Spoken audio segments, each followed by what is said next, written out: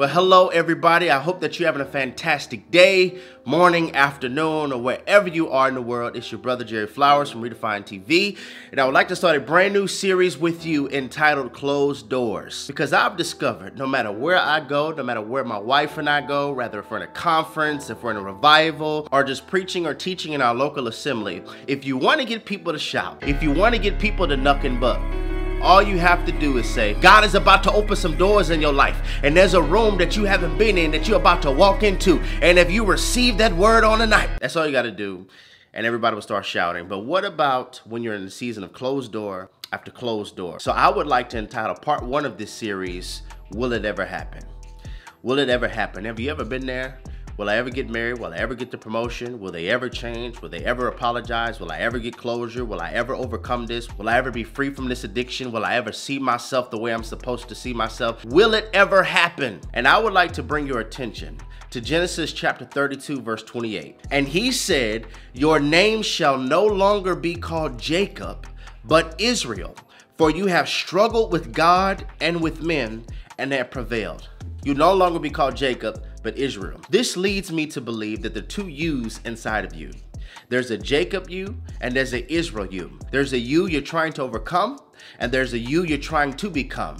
There's a you you're trying to shake off, and there's a you you're trying to walk into. And could it be, point number one, this is not a closed door, it's a dressing room. God knows some people can't handle your Jacob attitude. Some people will write you off and no longer glean from you once they see your Jacob nature. So God will put us in a dressing room, not for punishment, but for development. There's some stuff I need you to take off. There's some patterns I need you to take off. There's some behavior I need you to take off. There's some addictions I need to break off. And God loves you and I so much where he says, okay, they don't see you how I see you, and you don't see yourself how I see you. I see you as Israel, but right now you're Jacob, and I'm going to close the door to allow you to get undressed. It's not that I'm not going to present you, it's there's some outfits that I don't want you to wear. And before you walk down the runway and get everybody to see you and you're a representation of me in the earth, there's some stuff I need you to take off. This is not a closed door, it's a dressing room. It's love. You and I know about your Jacob,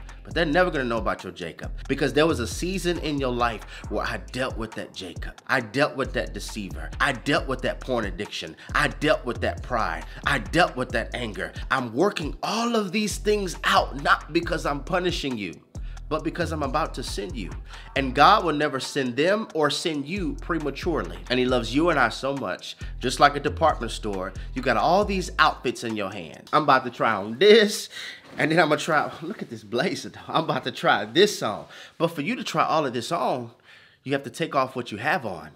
And God's like, okay, I don't want them to see your nakedness. So let me close this door. Let me put you in a dressing room so you could take off your pride. You could take off that lust, and you could walk in your Jacob anointing. Point number two, there is value in being hidden. And a lot of us don't recognize that you only hide something for two reasons. Number one, for its value, and number two, it's a threat. We can use that naturally. When you want to surprise somebody with a gift, or if you have children and you have a surprise birthday party or the holidays are coming up, you hide the gifts because it's something valuable and you don't want them to discover it yet. It's not that you don't have it, it's just that they haven't seen it. And if you think about this text in Romans chapter 8, verse 18, I consider that our present sufferings are not worth comparing with the glory that will be revealed in us.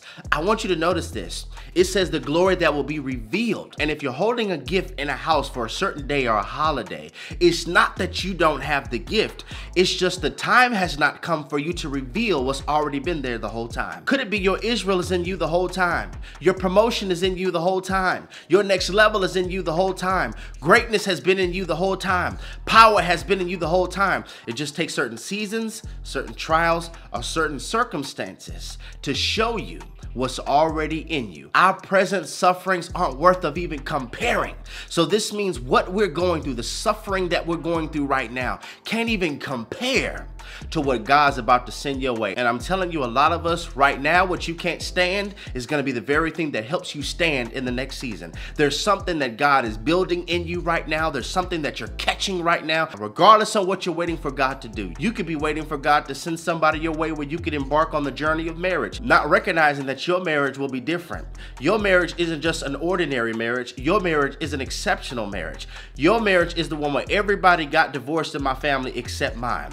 Everybody's marriage fell off except mine. Your marriage will be the standard. And God's like, okay, if I'm going to create this and use you at this magnitude, baby girl or my dude, I gotta put you in a dressing room because there's some stuff I need you to take off and there's some stuff I need you to put on, because I'm not calling you to normal. I'm calling you to warfare. And point number 3, perspective.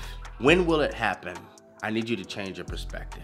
Perspective is everything. And waiting never feels like waiting for the individual who's working their assignment. Waiting only feels like waiting when your hands aren't to the plow, when you're not working and you're not grinding. Adam never felt lonely. He didn't even recognize he was alone. He was so focused and caught up on his assignment that God looked at him and recognized there's something that he needs to fulfill his assignment to a better degree. Could it actually be that God knows more about what you need than what you think you need, and he will send what you need when you no longer can go on without that need? God knows what you want is not really what you want, so he'll send you what you need, and as you embrace what you need, you'll discover what you need is what you really want. And so now your needs and your want are married. So you know you need a prayer life, but then you'll start wanting to pray. So you know you'll need standards, and then you'll start wanting to be pure. So you'll know you need more income for where God is trying to take you, and then you'll start wanting to save. You'll stop wanting to eat out. It's almost as if he'll match your wants with your needs and your needs with your want. That happens when you finally shift your perspective. Maybe you're not hidden for punishment. You're hidden because you're valuable and you're a threat. Maybe this is not a storm, this is a transition. Right now, we're about to shift into autumn, into fall, and the weather seems to get a little crazy around this time of year. Thunderstorms, windstorms, blinding rain, and it's all happening because the season is transitioning. There's a word for you. Could it be you're not in a storm, you're in transition? Maybe it's not a storm, it's watering. Glass half full, glass half empty, at least you have water. I'm always on the back burner, at least you're on fire. Could it be your season is truly shifting, and there's power and value of being hidden? It's Redefined TV, where redefining relationships righteously.